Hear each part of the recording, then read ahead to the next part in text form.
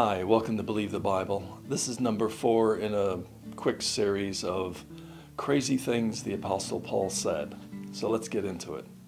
1 Corinthians 3:13 through 15. Every man's work shall be made manifest, for the day shall declare it, because it shall be revealed by fire, and the fire shall try every man's work of what sort it is, the motive of what it is.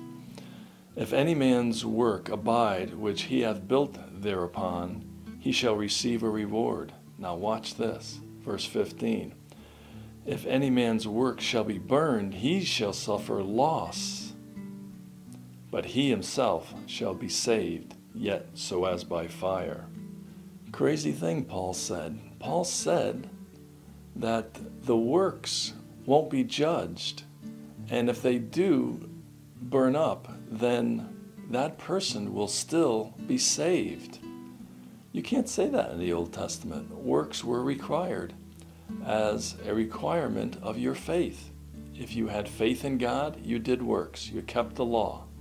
You were obedient in that way. Under grace, we don't lose our salvation. We lose our rewards for doing things in the wrong motive, for the wrong reason. Next verse. Know ye not that the unrighteous shall not inherit the kingdom of God? Be not deceived, neither fornicators, nor idolaters, nor adulterers, nor effeminate, nor abusers of themselves with mankind. Verse 10, nor thieves, nor covetous, or drunkards, or revilers, or extortioners shall inherit the kingdom of God.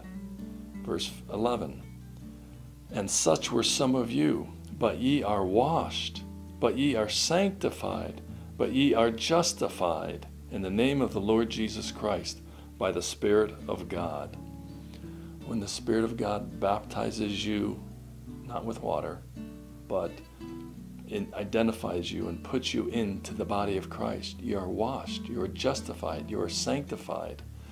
And all the things of this list that you had done are no longer attributes of you, because now you are made the righteousness of Christ by what Christ did for us.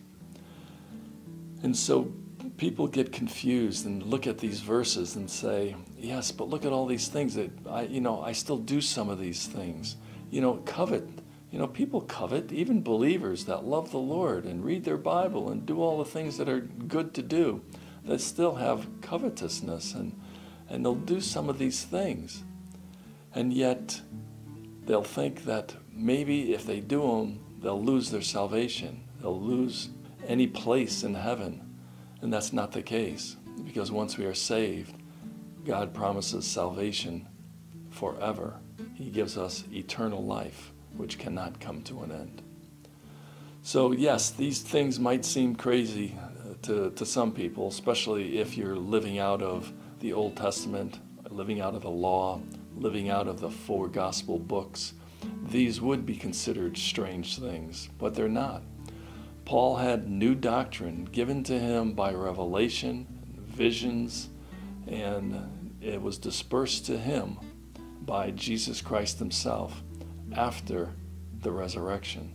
It was Christ's heavenly ministry that we want to pertain mostly to, that pertains to us, although we want to look at all of the ministries of Christ from Genesis to Revelation, because there are multiple ministries of Christ as the Creator, as the Savior, as the Judge, and the head of the body.